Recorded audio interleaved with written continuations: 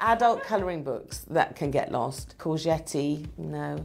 Vajazzling, no. Donald Trump can get lost. I think you get a little bit more intolerant as you get older. You haven't got as much time left, so you want to fill it with all the things you love, not the things that can get lost.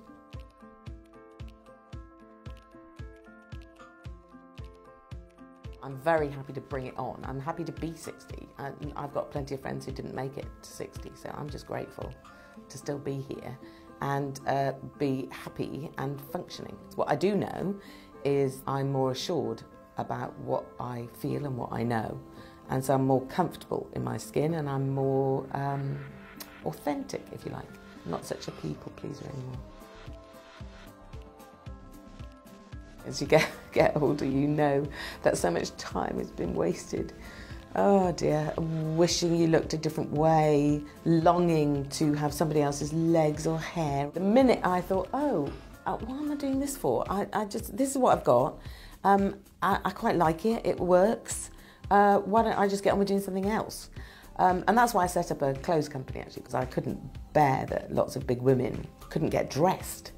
And really, you just make bigger trousers. Everyone can put the trousers on. You could just get on with what really matters.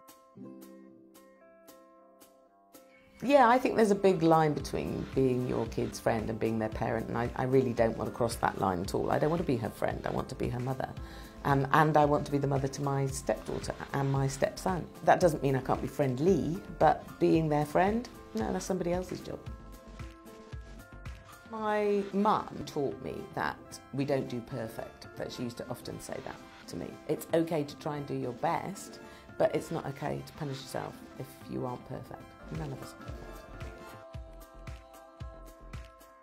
Being a bit gentle with yourself is very important, actually, and kind of forgiving yourself and other people some of the nonsense that might have happened earlier in your life and not hanging on to kind of poisonous bitterness that can eat you up from the inside. I've seen that happen to lots of people. I mean, obviously a good sulk is great.